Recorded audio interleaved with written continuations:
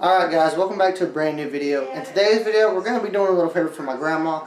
A couple months ago, I think around Christmas time, well that's not a couple months ago, that's been a little bit ago, but we got her these Night Owl camera system.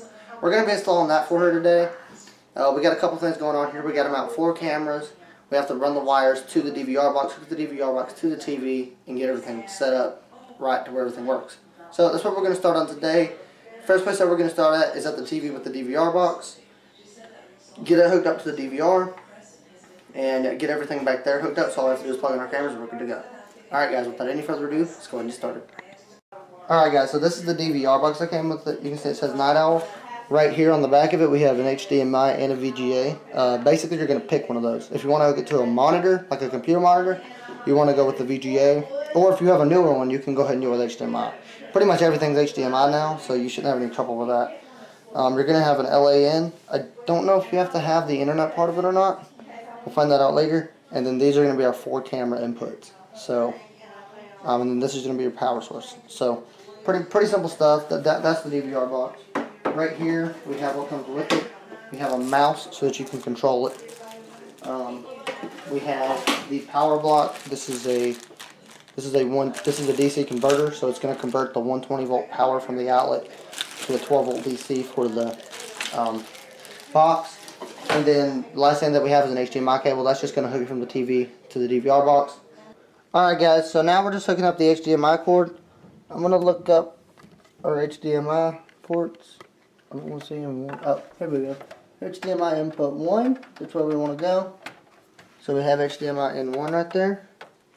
Then pick this thing up. We're just going to go with our HDMI in. Now we have good job, David. Now we have a connection to the TV. They actually went to the store to get a plug strip. So we're waiting on that before we can do our 12 volt power source. But we've been figuring out some stuff with the cameras. We figured out where we're going to put them. We'll just have to drill some holes and run wires. And then after that, we're good to go.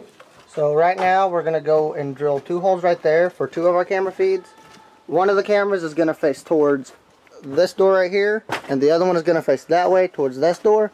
We would do one in the corner shining out, but there's this gigantic shrub right here. And I don't know even if she cuts it and we put a camera there, it'll grow back up again and then you can't see anything. So we don't want to run that. We just want to do it the easiest way possible.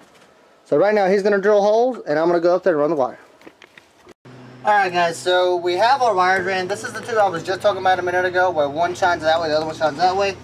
Now we have to actually put up the Night Owl cameras. Basically the way this works is this part unscrews from our base right here.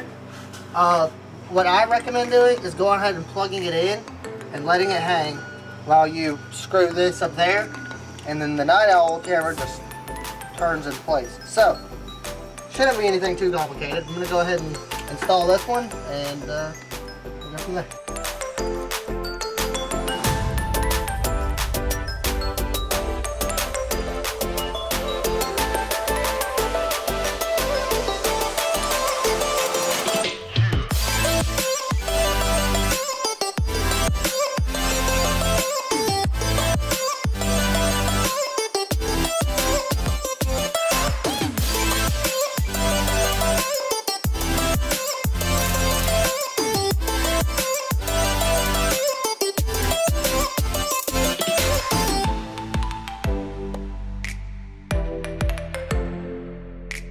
Alright, so what we've done here is we have our plug strip and we have 2 AC to DC converters here.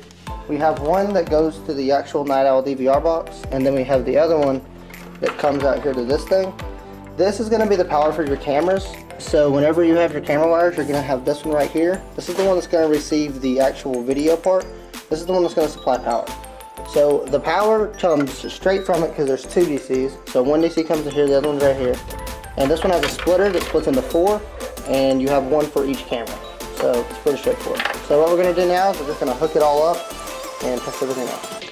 Alright guys, so up there you can see that is going to be our 3rd camera. This one's going to face the driveway so that, you know, if someone's coming up on the driveway here, we can see, and we'll be good to go from there. Alright, so what we did yesterday, we did this off camera, we just kind of mocked up the Ethernet. We just kind of have it ran throughout the house right now. We're fixing that today. But we can only get 3 out of 4 cameras done. And that's because we had to buy a camera extender wire, because this house is bigger than, I guess, what Dustin rated for or whatever. I don't know. This is actually a real common thing. But anyway, we were only really about 30 feet short, but all I could find this morning was 100 foot. So that's what we got. We're going to work with it. And we're going to go ahead and get that last camera hooked up. And then while we're at it, we're going to go ahead and patch up the internet cable. Going to get it permanently rammed. So basically it just comes from the TV right back there. But we are going to be running it underneath to try to make it work out good. So that's the current plan, and I'll catch you guys in the crawl space here in a minute. Alright guys, so we're down here in the crawl space now. This is our camera wire that is supposed to connect directly to the back of the DVR. As you can see, it's down here in the crawl space. I'll actually show you where this camera ends, but if you'll follow it, it goes up there through that block wall, through that hole right there, and it goes all the way across to the garage. So this one is actually the furthest away from the DVR box, which is why it was a little short. So what we've got here is, can you hold this light too and record? Okay, thank you. So what we've got here is this one right here. This is our little connector for the actual video input. So these just slide together pretty easily, and then we're good to go. And then everything just plugs in. So, and there's our connections. If you want to tape this up, you can. I'm not going to. I don't think it'll be a problem. But if you want to tape it up to keep it from weather, this stuff says it's weatherproof. So, but I mean, also this is underneath the house. There's not a lot of water that comes in down here. So, the only thing that you have to worry about is rodents, but they could chew up this wire at any given moment, or any of these wires down here. So, with that being said, now we have our connections down here. The only other thing that we have to do in this crawl space is run the Ethernet, and we'll do that in a minute. But first, we're going to go ahead and get our last camera hooked up. Alright guys, so right here is the one that we just finished running. It's right above the garage. As you can see, there's the crawl space where we were over there. And this is currently facing that way towards that green F-150 sitting there. So right now what we're going to be doing is, which by the way I will talk to you guys about that some more later. But yeah, what we're going to be doing is adjusting this thing to where it's just right. And then after that we'll run our Ethernet. Alright guys, so we're out here adjusting them today. How you adjust them is this little screw right here. I don't know if you can see it, but right now this one's locked down tight.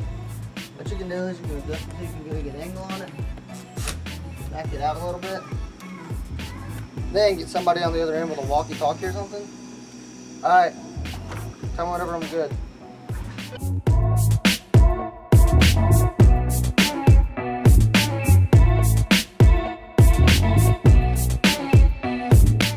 Alright, so the one that we had aimed at the driveway, we're actually moving it to the front porch. So that's currently what I'm doing. So I'm just repeating the same process that I've done for all the rest of them, which is just shove the wires back up through the hole I made. Close it up.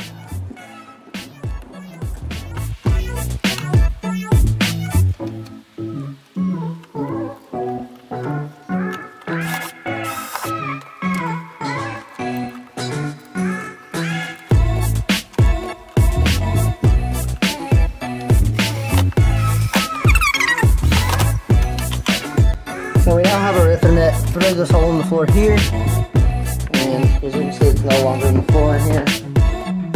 We drilled a hole back here, we pipe it back there, we plugged in right into the back of our router. So now everything is good to go. We'll make sure all of our cameras work and we're connected to the internet.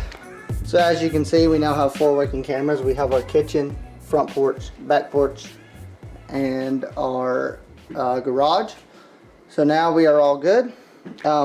Quick note about this truck right here. This truck does not have a title, so we can't actually do anything with it until we get a title for it. That's the story about that truck. Just in case you're wondering, I don't know if you were. Anyways, and as you can see, there's some little kitties playing right there. There's little kitties right there. The mic and tail move. Anyway, there's kitties there. So, alright. Okay guys, in all honesty, this project isn't really that hard. The hardest part of it is getting in the attic and getting in the basement. There's probably spider webs in my hair from the basement. or in the crawl space. In this case, this one doesn't have a basement, so crawl space. And running the wires. That's honestly the most difficult part. Everything on the DVR box is just plugged in. It just plugs right in. You're good to go. And then, the setup for the cameras isn't even that tough. You could probably figure it out by the manual if you have this security system. I don't want to talk about like how the actual system operates because this is a general video. This is a general idea of how you're supposed to do it. So basically you have 4 leads that run from the DVR box to the cameras, and then you have one from that to the TV. And then you have internet if yours has an app. If it doesn't have an app, then that's probably, you don't have to have Ethernet. It is optional. So the cameras will work without Ethernet. Just to be completely clear, you don't have to have it. But we ran it because she wanted to use her app, and she already had a router here. All we had to do is plug it in. We didn't have to install a router or any of that. So we were good to go there. Anyways, with all that being said, guys, I want to thank you very much for watching. If you enjoyed this video, be sure to drop a like. Let me know if I should do more of these type of things. If you're enjoying them, if you're doing the style of video, just let me know what's up. Anyway, guys, until then, I'll see you next time. Bye.